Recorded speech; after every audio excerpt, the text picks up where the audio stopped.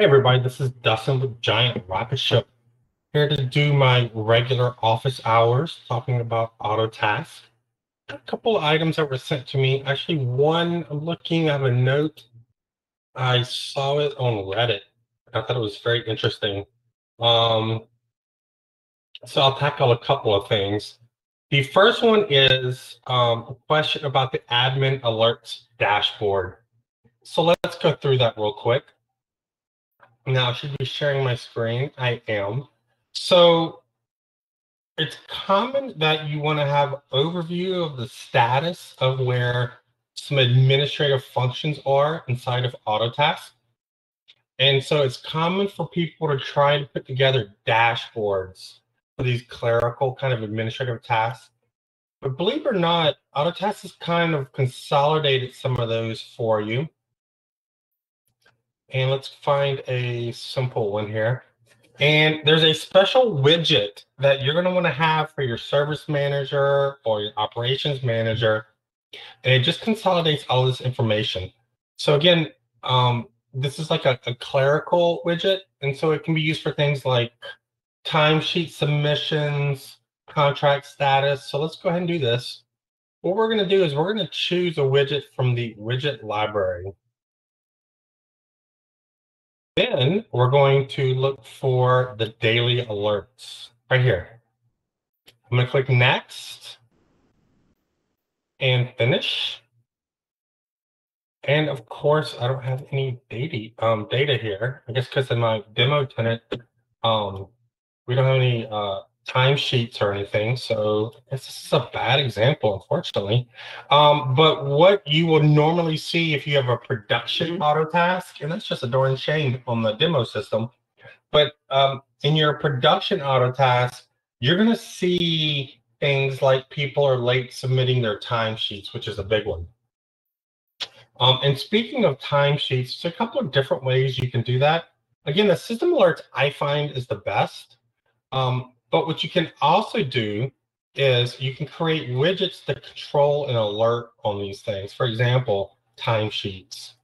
And what you want to do here is you want to ensure your staff is submitting your timesheets. Now, look, I personally do not recommend using Autotask to track paid hours for your staff, because unless you disable the double billing feature, most help desk lets you work on multiple things at a time.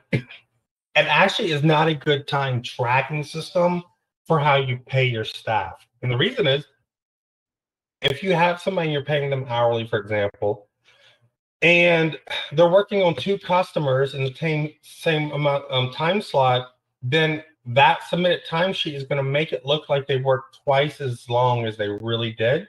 And so if you have a 40-hour technician, let's say they double bill all 40 hours, their timesheet is going to say 80 hours. Now, in the US, at least, legally, that means you have to pay them 40 hours of overtime, even though they only worked for 40 hours, if you were to be using that timesheet. So I don't like the fact that they are even called timesheets. They should be called billing sheets. But anyways, let's go ahead and create a billing sheet gauge. We'll use timesheets here because that's what Autotask wants. Count of timesheets. What we're going to do here is we are going to create an alert just in case staff is late in submitting them. And so let's see here, we would say the status would be one of the not submitted.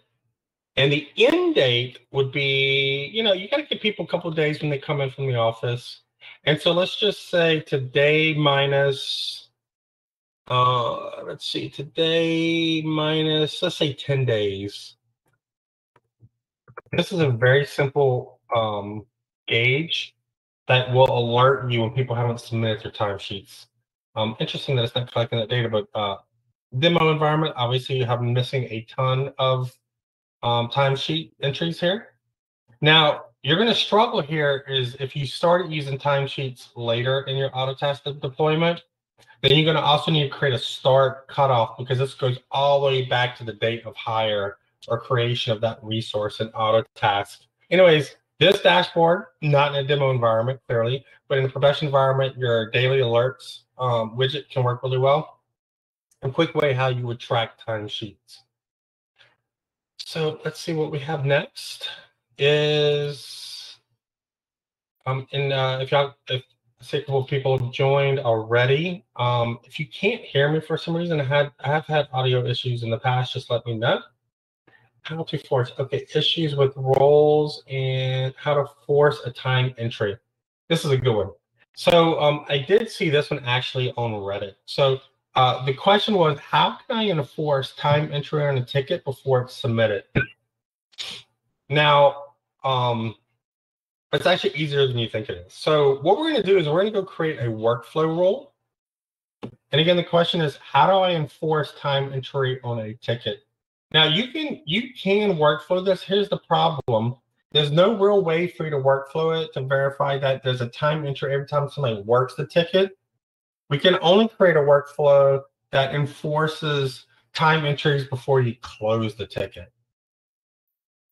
I'm going to show you how you would do that. Enforce time entry before ticket close. And let's see what we do here.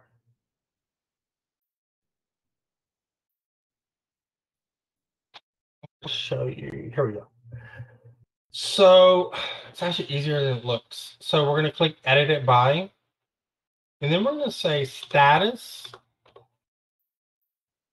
equals, but change to complete. Now be careful here because there's a lot of tickets that will auto close because of an RMM or because of, let's say you just spam out a ticket. And so it's very common here where you're going to want to worry about the queue. And so this would only be for tickets in my help desk, right? So I'm just going to randomly pick these two. And then what we're going to do is we're going to say if actual hours on the ticket is equal to 0, we know no hours have been added. You can also put minimums here, right? So don't let me close a ticket unless I have at least 2 hours of billable time on this ticket. And so would be rejected if it was less than 2 in that situation. But here we're just saying, look, I don't care how much time it is, but I want to see some billable time on this ticket. Otherwise, how are we closing it if we haven't done any work on it? And again, you're going to want to restrict this to where you change to complete. And the queue is usually a help desk queue, again, because RMMs and automation often are going to create, open, and then close tickets without you ever having dealt with them. In fact, a lot of automation, that's the whole point of them, is so that you don't have to expend resources managing that. I'm just looking to see if we have any questions. So again, that's a quick overview. And I saw some people join late. Again, a recording of this does go out. So again, this was how you enforce time entries on a ticket before it's closed. And I restricted this to help desk. So that's how you would enforce that. The next question I saw was about changing roles. Somebody was struggling to change a role on a ticket. And actually, let's go take a look at what that looks like.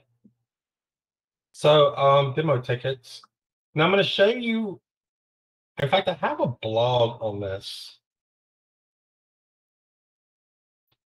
Let's see if I can pull that up real quick. Let's see, Rocketship.com and resource role. Excuse me. And I'm just trying to see if I can hit all the points I hit there.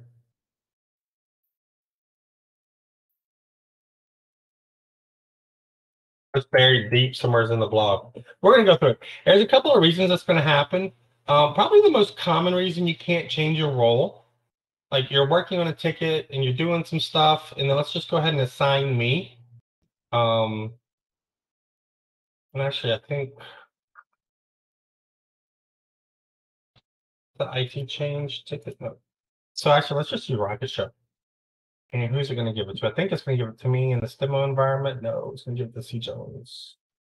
Okay, so we want to find a ticket. We want to send it to me so that I can bill it using my resource. And so we'll just use me here. Let's go to myself, half an hour of work.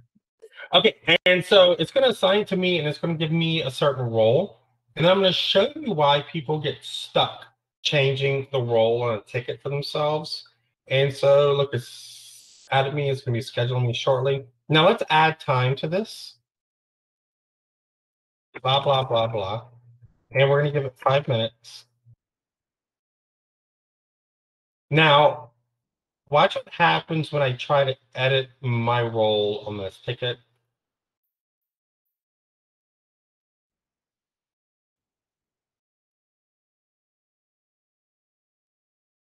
I changed my role here.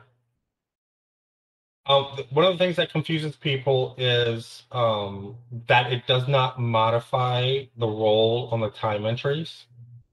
And so if I do another time entry, because a lot of times what's happening is you do work on it, and then you're like, oh goodness, I did that all wrong, and I put my time in wrong. I need to go change my role.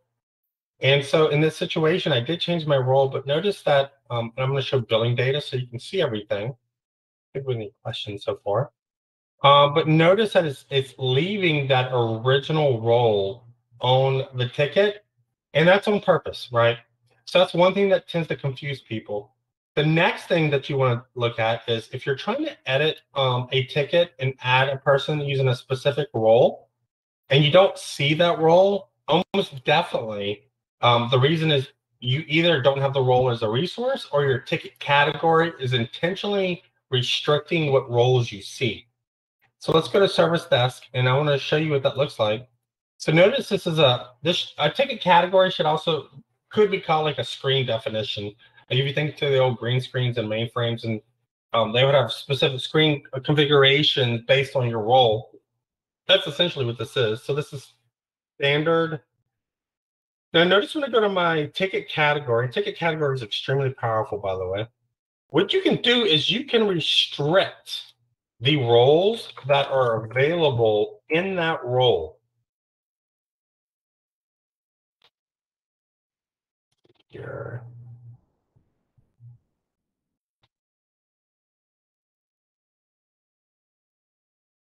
I didn't mean to click that. So we're going to click edit. And notice here you can customize this to only specific work groups, departments, or resources along with their roles. So like, let's say for ticket category standard, it's okay for Cindy to work this, but always as a QA tier 2, never as a tier 1, right? And so it's really powerful to ensure that we have really good billing on our tickets based on the ticket category.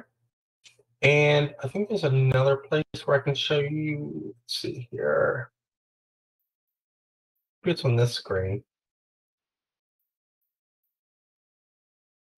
The other place you can kind of modify this is if you're using form templates or speed codes, where some of the speed codes preset like the role for the time entry.